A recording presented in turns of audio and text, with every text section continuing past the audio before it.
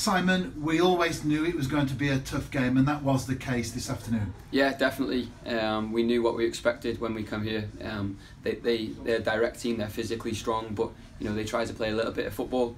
The pitch up there is quite tight and narrow, so we knew they weren't going to have much time on the ball, so we had to make sure we moved the ball quickly, and we competed well, and I think the boys did that for the full game. But credit to Connah's Quay, they had some really good footballers in there. They did try and play a little bit of football, which was nice to see.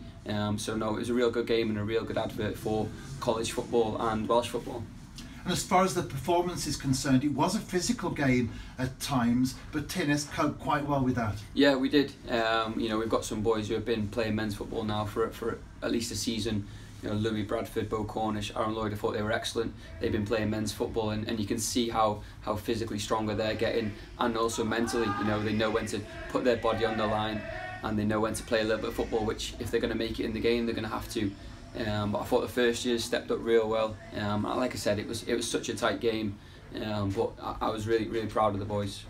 And you must have been very happy, of course, going 1-0 up, but then the emotions swung the opposite way right at the very end when Connah's Quay scored the equaliser. Yeah, we knew they were going to get a chance. It's just a ball in the box. Seems to take an age to get in there, and the lad at the back post just put it in. But we knew they were going to get one good chance, and it was just about us trying to stop it. And unfortunately, I think 87th, 88th minute that they scored, which is a real sucker punch. But we've gone down the other end. The lads threw on goal, and I'm not sure if the centre backs won the ball or not. But it's such a good opportunity to try and get the winner. So great reaction. But yeah, like I said, it's always difficult when you concede a late equaliser. But that's football, and the lads will learn more from that than maybe winning 5 or 6-0, which happens. So like I said, can't be more proud of the boys' performance over the 90 minutes. And then straight to penalties, and of course that's often described as a lottery. On this occasion, it didn't go our way. It did. Regan there, he's missed, but he's been unbelievable this season. He's been such a leader, so no problem with that.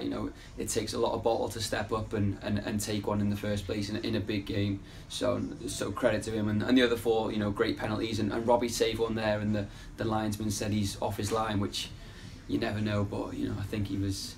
It was always going to be a lottery, and like I said, just didn't go our way this time. But the lads will learn a lot from it, so that's the main thing.